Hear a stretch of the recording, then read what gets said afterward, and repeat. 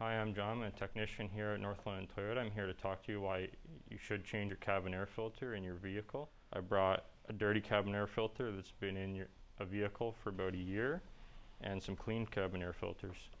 You can see the dirt and leaves that have been in this filter for about a year, and what you can't see is the bacterial growth that's in this filter, and that's because the filter is positioned in the heater box beside the heater core.